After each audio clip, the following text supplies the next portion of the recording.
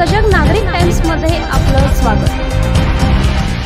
पिंपरीतील एका नामांकित हॉस्पिटलला भाजपाचे प्रदेशाध्यक्ष चंद्रकांत पाटील यांच्या नावाने 25 लाखांची खंडणी मागणाऱ्याला निगडी पोलिसांनी अवघ्या काही तासात जेरबंद केलं। सौरभ संतोष अष्टूळ, वय वर्ष 21, राहणार लोहिया नगर, गल्ली नंबर 1, गंजपेठ, पुणे असे या आरोपीचे नाव आहे।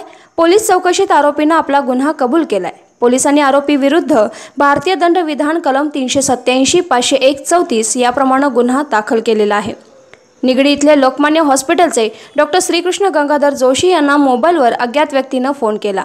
फोन करून म्हणाला की मी भाजप प्रदेशाध्यक्ष चंद्रकांत दादा पाटील यांच्या ऑफिसमधून त्यांचा PA सावंत बोलतोय। कोरोनाच्या महामारीने गरिबांची अवस्था बिकट आहे। त्यांच्या मदतीसाठी ताबडतोब 25 लाख रुपयांची रक्कम आमच्या पर्वतीच्या कार्यकर्त्यांकडे पाठवून द्या, नाहीतर तुमचे हातपाय तोडून जीवे मारून टाकू अशी धमकी दिली। याबद्दल डॉक्टर जोशी यांना संशय आला। त्यांनी थेट चंद्रकांत पाटील यांच्याकडे शहानिशा केली असता असा काही एक प्रकार नसल्याची माहिती डॉक्टर जोशी यांना मिळाली। त्यांनी निगडी पोलीस ठाण्यात अज्ञात व्यक्तीच्या विरुद्ध तक्रार दाखल केली आहे। सजग नागरिक टाइम्स मध्ये आपलं स्वागत।